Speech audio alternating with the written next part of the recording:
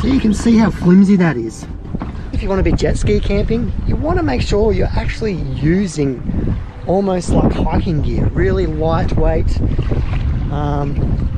know, small, compact, because it's not a huge storage compartment.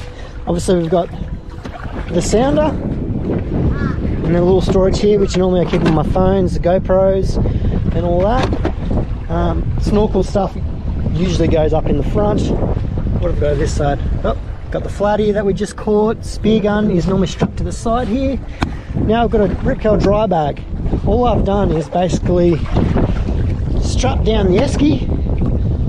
From the esky, strap down, then I put the fuel on top, strap the fuel down, and then we've got the bag attached to the fuel tank.